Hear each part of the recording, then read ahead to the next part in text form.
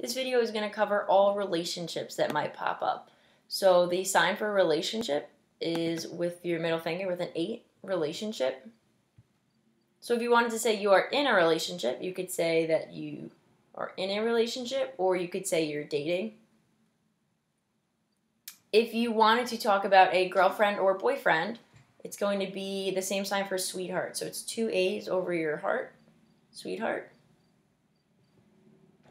If you are left-handed, it will go the other way. It's always going to cross your body. So sweetheart, or I'm right-handed for sign, so it crosses my body, sweetheart. If you break up at any point, so you are in a relationship, to break up, you just separate it.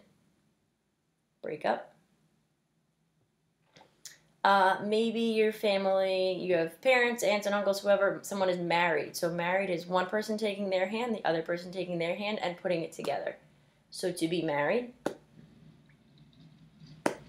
If you are divorced, there are 2 different things you could sign. Either similar to date, like here you both are and you're leaving each other. So divorce with a D, divorce.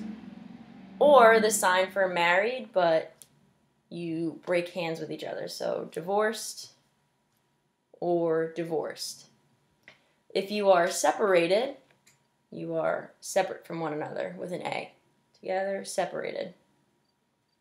The sign for together would be one hand and the other. So together or separated. If you are single, you are one person. So you're going to take a 1 and go over your face. 1, then 1. Single. If you are engaged, engage is with an E. And then think about your ring finger. So engaged.